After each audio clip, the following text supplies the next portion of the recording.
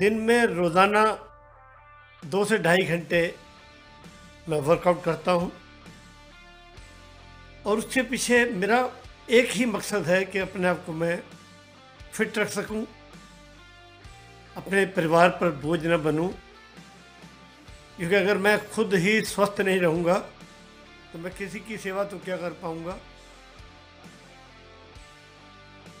औरों पर भी बोझ बन जाऊँगा। आप ज़िंदगी में कितने काम करते हैं, कितनी मेहनत करते हैं, नौकरी करते हैं, व्यापार करते हैं, सब कुछ करने के बाद अपने शरीर को जब आप वक्त नहीं देते हैं तो पैसा तो इकट्ठा कर लेते हैं, लेकिन वो पैसा आप अल्टीमेटली किसी डॉक्टर को, किसी अस्पताल को ही देकर अपनी जान छुड़ाते हैं।